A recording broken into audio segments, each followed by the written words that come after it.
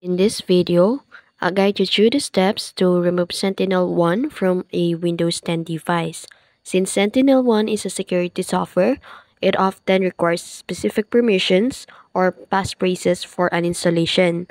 So, assumingly we have an access for that. So now, press the Windows key plus S and type Control Panel in the search bar. Now, click on that and then select the programs, and after that click the programs and features. Assumingly we have a SentinelOne agent installed in here, locate that in the list of installed programs and then right click SentinelOne agent and select uninstall or change.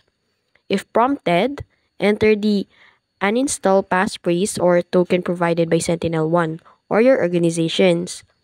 And after that, you can also use command line if control panel fails.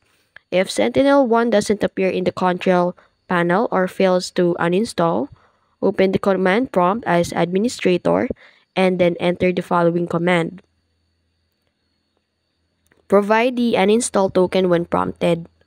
Now, once the uninstalled, restart your computer to complete the removal process.